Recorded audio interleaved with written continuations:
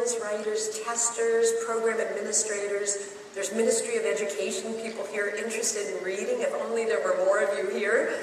Anyway, it's really a pleasure to be here, and I look forward to the next 2 days to share stories and insights with you. I'd like to start out by deconstructing the title of my presentation because it is truly unusual for me to have a title of a presentation. It is the first in my life, my professional life, to have a title that is not very transparent. Usually my presentation titles are things like this: Building Reading Fluency, as transparent as can be. Or I recently gave a paper called Writing Readers' Theater Scripts to Build Reading Fluency. Again, very transparent. So where the heck did this come from? I actually looked at this title, about 2 months ago. I was like, what was I thinking when I sent this to the conference organizers? And I tried to reconstruct how I got here. And it all starts with 2008, when I was here in Dubai, the last and the first time actually, I was in Dubai for the TESOL Arabia conference, and we went on this sand dune wild ride.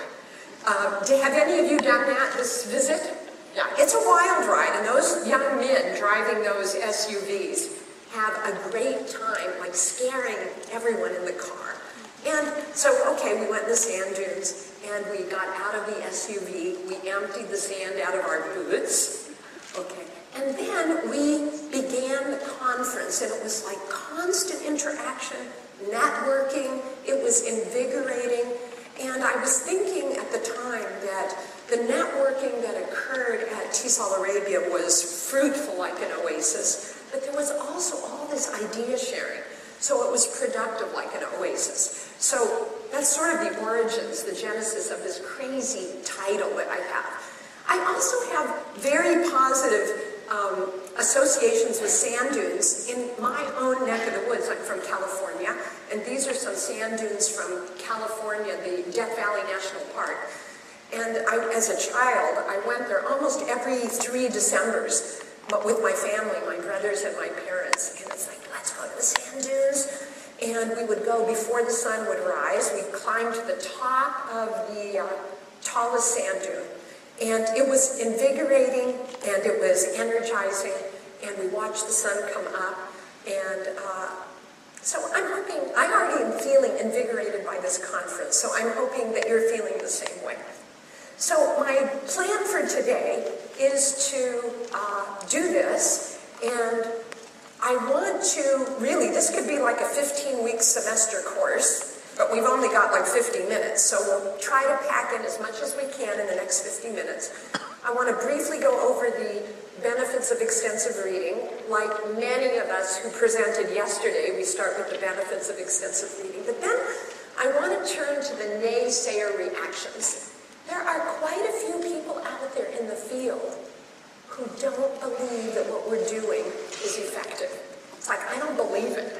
We need to know what those people are saying so that maybe we can counter that to get more people on board with the benefits of extensive reading. So I'm going to go over Naysayer reactions, and then I want to propose action research in local contexts as a way to gather data-driven evidence that we can use to turn those Naysayer reactions around. And I'll talk about topics for action research, an action research process. I'll give you one model action research project and then close with some concluding remarks. And I'm hoping, in fact, that won't be the end, but the beginning of our conversation today and tomorrow. I'm lucky to be on early in the morning. Not so early, but I guess early for here. Early enough in the morning that I can talk with you the rest of the day and tomorrow as well. Before we really get started, I want to remind you that this is going to be at different points, this is going to be an interactive plenary session. If you're not sitting next to someone, I urge you to move and sit next to someone, because I'm going to ask you to do some activities with one another to help you begin defining some action research projects for your own local context. So thank you for moving over here, Paul. Christine, thank you for moving. The This is good. Now, I hear sort of an echo. Do you hear an echo? Should I put it down a little bit? How's that? It sounds fine to you? Is that okay? Okay. So, let's turn to a quick overview of the benefits of extensive reading. As you all know, I mean, we know here that many studies have consistently shown that amount of reading, whether it's determined by time on task or number of words, number of pages, number of books, will lead to numerous benefits, including plentiful and meaningful L2 input, improved reading achievement, which might be reported in terms of reading rate and reading comprehension. It might be vocabulary consolidation and growth. It might be improved motivation and attitudes towards reading, which is so important. And then, what the naysayers simply can't believe, and that is that extensive reading can also lead to improved listening, speaking and verbal fluency, grammar, writing, spelling, and cultural knowledge. This is sort of like a review of all the literature out there. But the naysayers say, I don't buy it. Oops, they say, I don't buy it. Okay, all those amazing benefits, and they say, I don't buy it. What are their objections? Well, first of all, who are those naysayers? It might be the teacher next door to you at your school. It could be the language program administrator. It could be the Ministry of Education.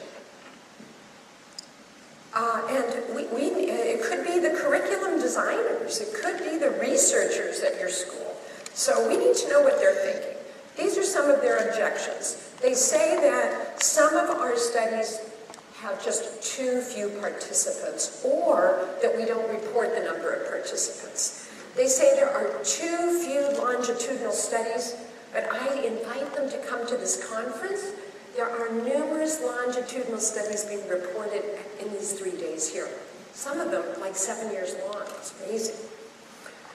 They say that we have an over-reliance on correlational data, superficial cause-effect relationships. They say that there are too few efforts at replication, too few reports of reliability, and this is one that always catches my attention.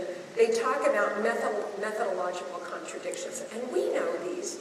They say, you're promoting reading for pleasure, but at the same time, you're insisting on accountability measures.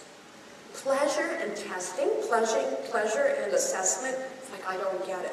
Well, we understand the realities of our classrooms, okay, but these are points that they make. They also talk about methodological contradictions like there's no comparison group, or you're not reporting on the piloting of your instruments. Well, most of us do pilot our instruments. Maybe we should have a little paragraph in the report of our studies so that there aren't these objections. They also talk about the questionable relevance of the 10 universal principles of extensive reading by Day and Bamford. Well, interestingly, we ourselves are engaging in that very same conversation now.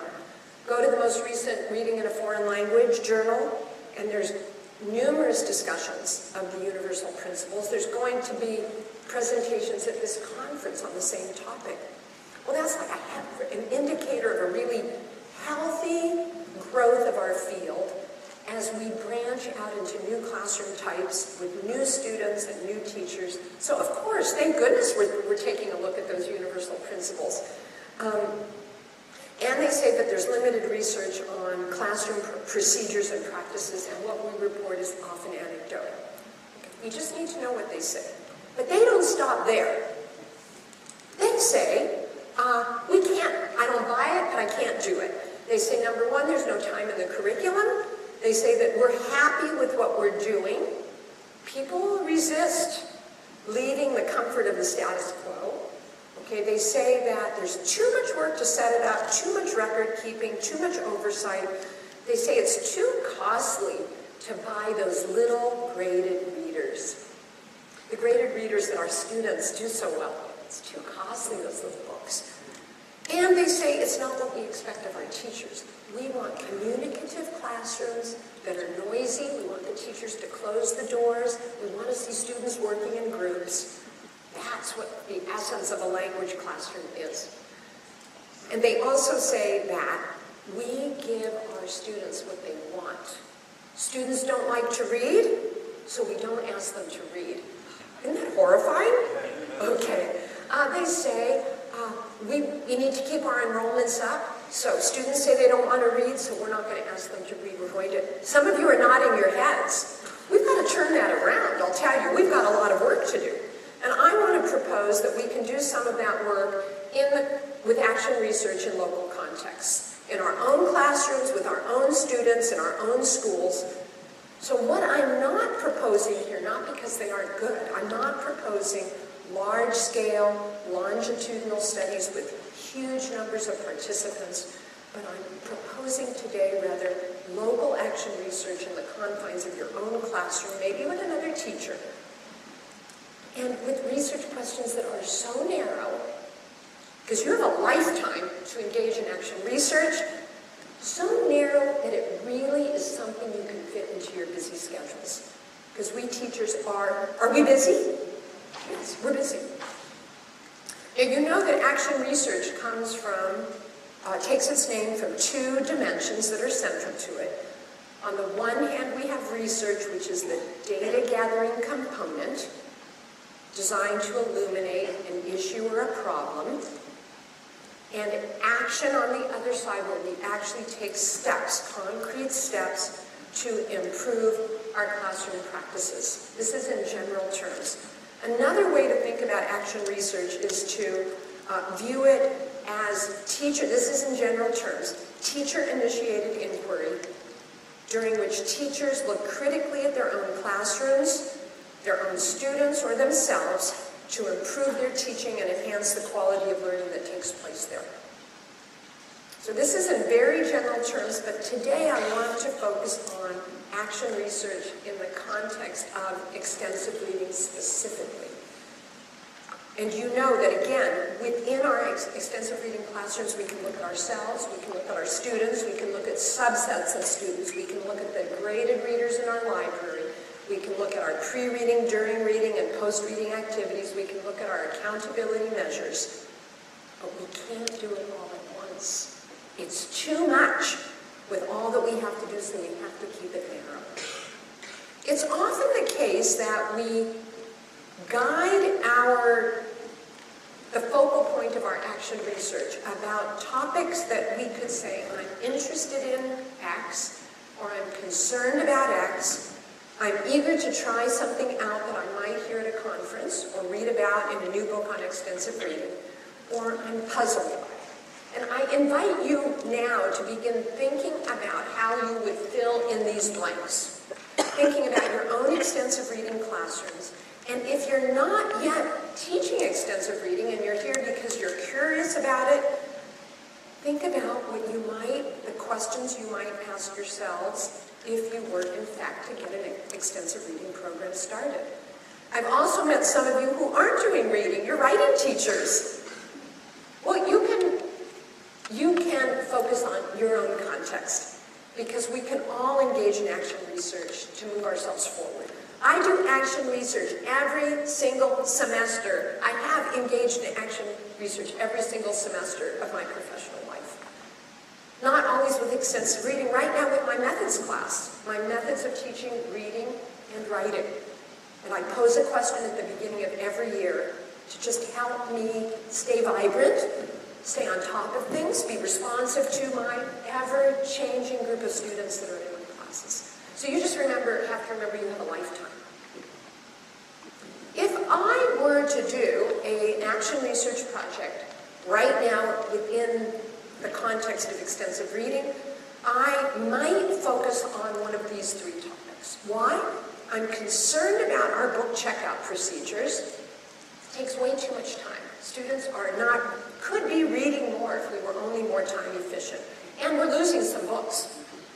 Or I could focus on some brand new pre-reading tasks that I just read about.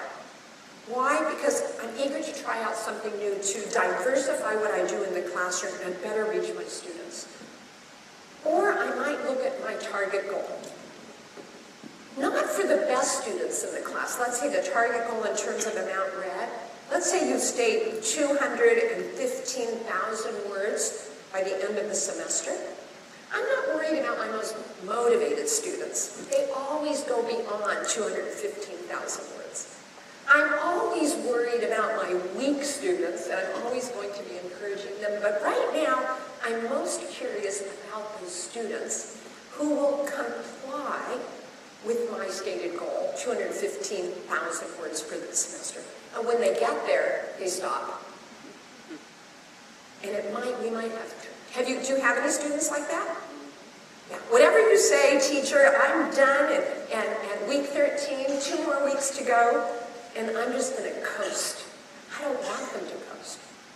Clearly, they could accomplish more. So I'm sort of curious about a more flexible expectation that would accommodate that middle ground, the students that will comply and then coast when they reach our target.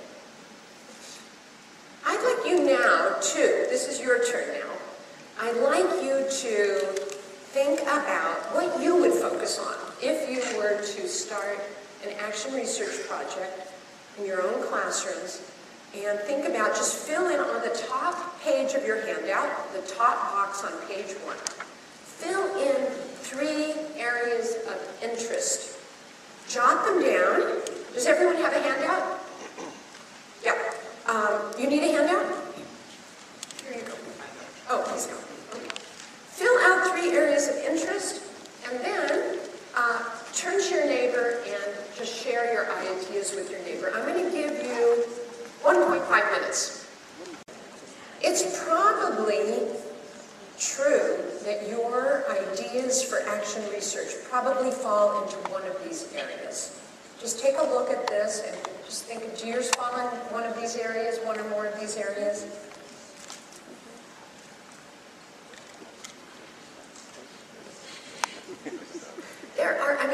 This actually proves that extensive reading is actually no simple feat to pull off, because there's so many factors that need to coalesce for an extensive reading program to be effective. All these different pieces need to fall together, but you can't look at them all in one semester. You need to take one step at a time. I want to share with you, if you look at page 2 of your handout, you'll see that I have made a list of some possible action research projects that fall into these different categories. Now, I don't want to impose these action research projects on you, because what you pursue needs to come from within you. It needs to be something that is truly interesting to you, or something that you're truly concerned about, because what you're adding to your busy schedules is something else to do. So it really needs to come from within. But these are some ideas, just to plant some ideas in your head of what's possible.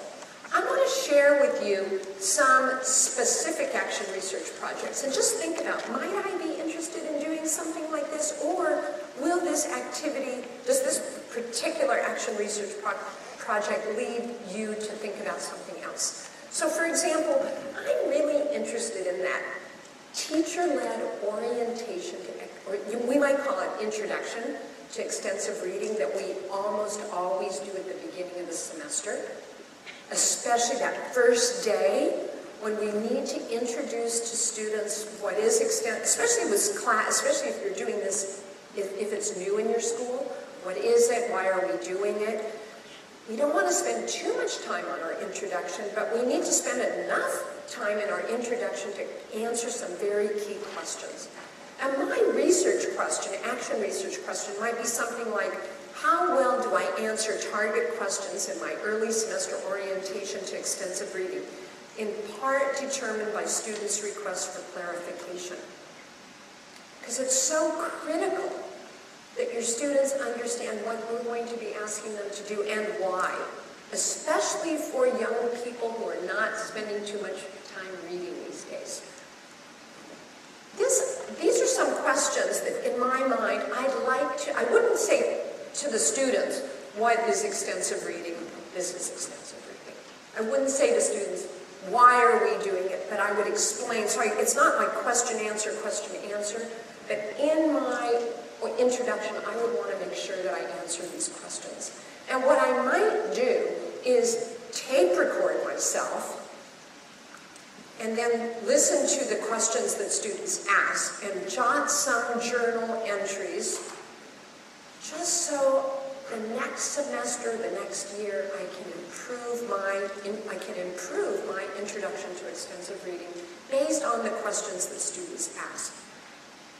It's not quite that simple, though, because students might not ask questions that very first day, but they might ask questions a few days later or a few weeks later. So I would keep this journal open to jot a few things down so that I could improve my introduction the next semester. Now I want to just make a quick comment about that last question there. What are my student interests to guide graded reader recommendations? There have been numerous articles written in the field that said during that all-important introduction, find out what your students' interests are. Because one of our important roles can be to make recommendations to students. And it's not like, what do you read? Because maybe they aren't reading. What's your favorite TV show? What do you like to do in your free time? Who's your favorite actor? We need to gather some information around our students so that we can guide them to the books that will motivate them the most in our graded reader library. So that could be one part of your introduction. Another possible action research project. Have you heard about this reading for pleasure pedagogy? It's actually a group of people in the first language world, and I'm referring to Safford 2014. It's in my reference list. She talks about, and the people in content-based instruction talk about this as well, creating a print-rich environment in our classrooms. Putting things on the walls, and if you can't put things on your walls, teachers are going out into the corridors of their schools to create English-rich print environment in their corridors. Well, this Safford proposes what she calls extreme reading photos. You've heard of extreme sports? Well, she has whole schools, staff, teachers, students, and parents going out and just taking pictures in the real world of people reading in extreme circumstances. Like, one of her examples is the mechanic underneath the car who isn't reading the car manual, but reading a fun book. And putting that on the wall. You can actually Google extreme reading photos, and you'll find, not context specific, but pictures that whole schools have taken of people reading in extreme circumstances, and they're putting them in the classroom. I'm so curious about this. It's just an interesting idea. So that they've got, well, this is definitely a U.S. picture, but kids on the beach, covered in sand up to here, reading a book. Okay. They're cute pictures, but like catching the, like saying to your students, you can read anywhere under any circumstances. I'm sort of curious about this extreme photos, and I might ask myself, how responsive are students to photos of extreme reading when they walk into or leave the classroom? And I probably would have a seating chart, and I would just, get to class early as I always do, and just annotate who's looking at the pictures, the interactions that occur, to know what kinds of pictures I want to put on the walls in the future. I love the idea. Give it a try. Email me and let me know how your students do. Now, this is a topic that's near and dear to my heart, the teacher role in the extensive reading. You should all be thinking about this, of course. What is our role? And actually, our roles are changing recently. You remember during the days when sustained silent reading was not being challenged by the scaffolded silent reading folks. I loved the sustained silent reading when they said, be a role model and read silently while your students are reading. Wow, I got so much reading done. All my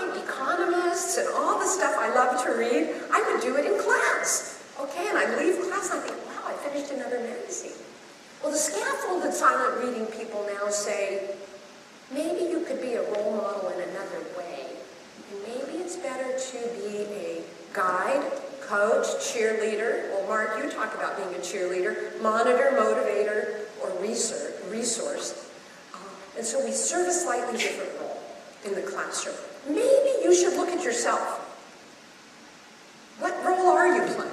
I might ask this question. Before I tell you my question, I want you to think about 2 action research questions that you might pose about your role in your extensive reading classroom. Jot down 2 questions, turn to your neighbor and share them, and then I'm going to share with you my question. I'm going to give you 1 minute, so do this quickly. We have a lot to cover. Let me share I have 2 possible questions. One is, and I'm trying to keep it narrow, how do I share my enthusiasm for reading with my students? Now that I'm not reading silently anymore with them, what do I do on Monday morning when I walk into class? How do I share with them what I've been reading over the weekend? And to get them to be interested and hope that my enthusiasm for reading carries over. So I might look at myself, or I could say, what are some effective ways for engaging with students one-on-one during extensive reading? That's the sort of scaffolded, silent reading that's being proposed in the literature. Walking around and asking your students quietly, not to disturb everyone in the classroom, what are you reading? How do you like it? Who else in the classroom might want to read this book? When you're finished with this book, do you want to read something similar? These are ways to scaffold instruction, and I might observe myself and just see which of those questions I had a good response, a meaningful response from the students in my class. You think this is manageable? You need to keep them narrow. You've got a lifetime, remember, to do this. You could also look at pre-reading activities that you're doing, or you could do while reading or post-reading activities. How about if you think about the post-reading activities that you do in your extensive reading classrooms, just pose a question or 2. Just do 1 because of time, and then I'll share with you what I would ask myself right now. You know, what I'm asking you to do is a little artificial, because typically when we propose a question for action research, it emerges from within based on what we're seeing in the classroom. I just want you to begin to think of all the different aspects of extensive reading that we can ask ourselves questions about. This might be my question. I'm intrigued by, the Ken Schmidt's blurb and title match activity. Have any of you used that to introduce students to? Well, Ken Schmidt actually proposes that students read aloud the blurb to their partner and then look for matches. I'm curious about converting his idea into something that would entail more silent reading. So instead of reading aloud, I want them to be reading the blurb and then maybe not with a partner, but on their own, to read the blurb and then match the blurb with a book title. So I'm going to keep it narrow. I'm only going to look at this particular activity because I like it, but I want to just sort of diversify and add some variety to my classroom and promote more silent reading. And so I'm just going to monitor myself and all the different ways in which I adapt his activity. And I'm going to share those ideas with my colleagues.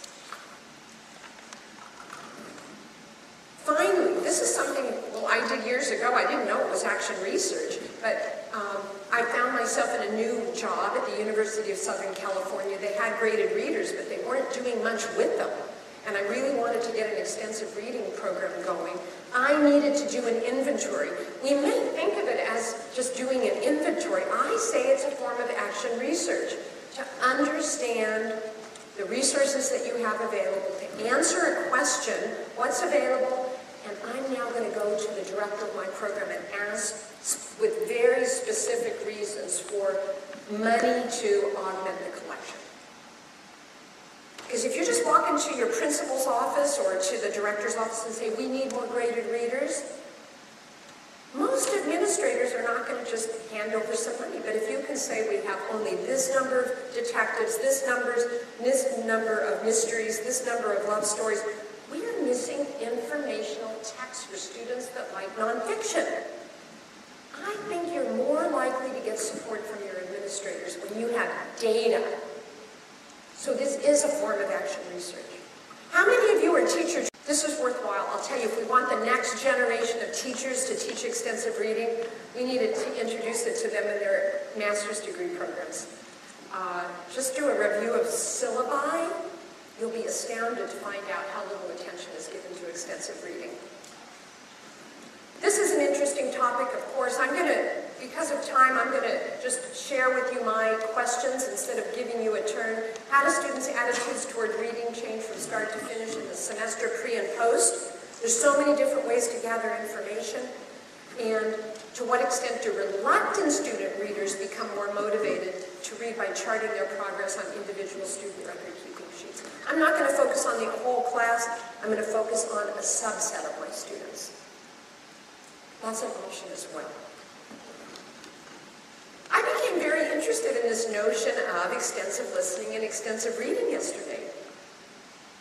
I'd like to go back and propose to our intensive English program that we consider making a dual commitment to extensive listening and reading. This would probably be my question. And it's exciting because so many graded readers these days are coming out with accompanying audio tapes. I would probably propose 3 different classes, one without audio tapes, one in which we do silent reading, then use the audio tape, another classroom where we do the audio tape and the silent reading, gather data, and come up with some evidence for doing it one way or the other. I'm going to try that. I'll let you know how it works. Go back to your list that you made at the very beginning of this session, and in which categories do your questions fall? Just take 30 seconds to look at your topics to see where they fall.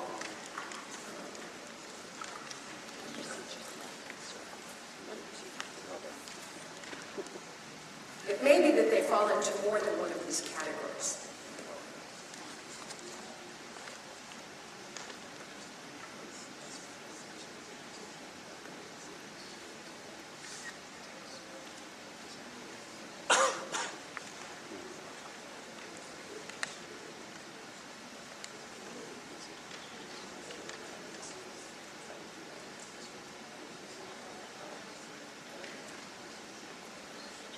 Why am I asking you to do this? It's a good idea to know because extensive reading involves so many pieces that must coalesce for the program to be effective.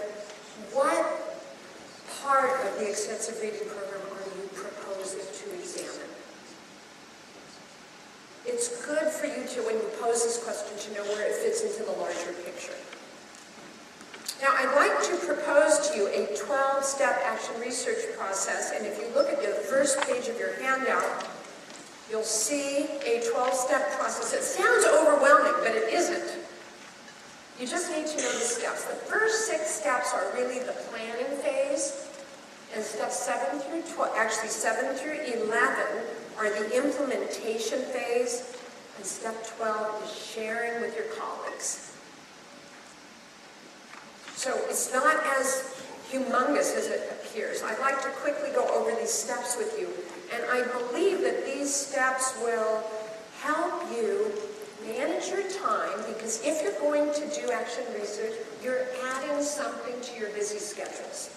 So understand how to get started and how to continue on will help you be efficient with your time. So steps 1, 2, and 3, you're going to establish a purpose and decide on the topic. It's usually going to be too broad. You can narrow it down by posing a question.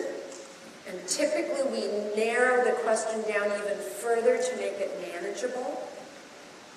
And I think, having observed many of my graduate students engage in action research, you should at this point anticipate what your outcomes are. What are you going to learn from posing this question and taking the time to gather data? If you don't have any clue what you might learn from this action research project, I would suggest that you revise your question. And then we're going to specify types of data to collect. It might be qualitative with an interview. It might be, or a teacher journal, or it might be quantitative or a combination of the two. You're going to determine ways to collect data. And if you look at page 3 of your handout, you'll see that there's different ways to collect data. This is sort of your homework. You can take a look at this page 3. Actually, most of the handout you can look on your own. This is the homework I'm going to assign tonight. And when you specify ways to collect data, you could try to come up with ways that were not going to really interfere much with your classroom. It's what you normally would be doing anyway.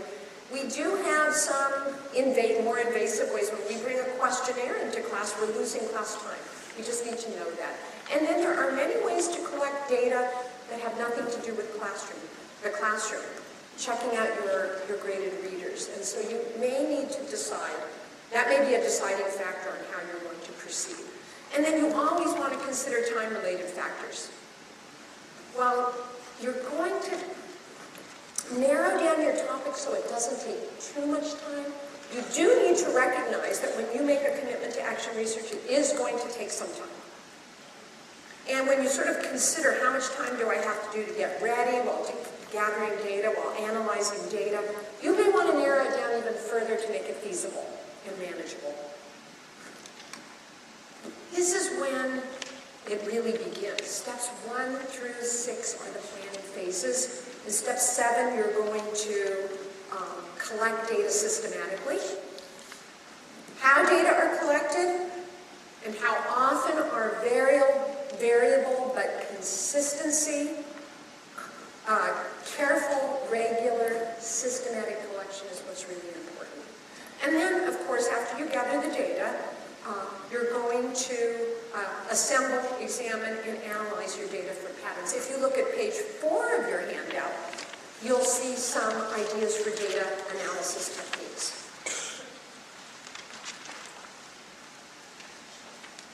Again, since I always love, there's some of my past students here, you know that I love to give homework, is that true? I love to give, so I'll give you homework as well. And then, steps 9, 10, and 11, you're going to reflect on findings. This is the fun part. But what we're really aiming for is step 10. We're going to generate practical solutions, whether it means a change in our own behavior or a change in our teaching techniques. And then we're going to experiment with them, and the cycle begins again. Once you make a commitment to action research, it's like a lifelong habit that you can't get out of. It's quite exhilarating, because you're always trying to understand your extensive reading classroom a little better and make it better as a result of what you find out. So many people stop here, but not those of you at this conference. Many of you are actually reporting the results of your action research projects on the program here. And that's why step 12 is the final stage. In the teacher's room, at lunch, at the Extensive Reading Foundation, at TESOL Arabia, at TESOL, this is where we share our ideas. So not only do we benefit and our students, but the field benefits, and we move everyone forward. And so that's the cycle. Now, if you look at the last page of your handout, I just want to tell you about, very quickly, a model action research project that I want to engage in.